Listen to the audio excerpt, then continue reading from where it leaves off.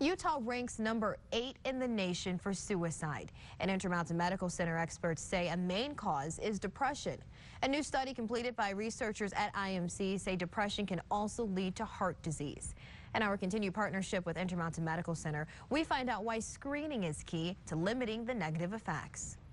Back in December, Intermountain Medical Center unveiled a new inpatient psychiatric unit. The facility went from just 7 beds to 50. If we can get people into either outpatient or inpatient treatment, we can hopefully keep those bad outcomes from happening and improve patients' lives and get them back to their old selves.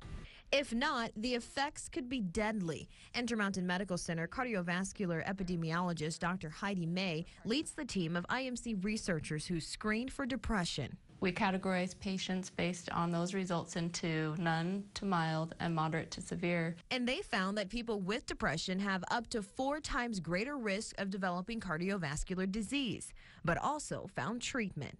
Antidepressants can reduce someone's risk of cardiovascular disease. You can see a busy pharmacy at Intermountain Medical Center. Dr. May says the recent study shows that these popular antidepressants treat depression and lessen the effects on the heart.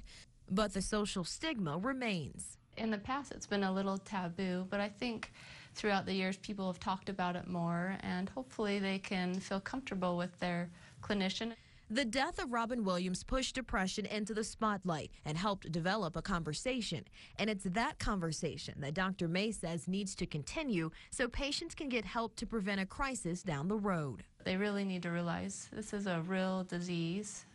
It's just not something that's conjured up, you know, but it's a real disease and it needs to be treated like one. Now, Dr. May and other Intermountain Medical Center experts presented this study to the American College of Cardiology's 64th annual scientific session in San Diego. She says future studies will help define the relationship between depression, antidepressants, and cardiovascular health.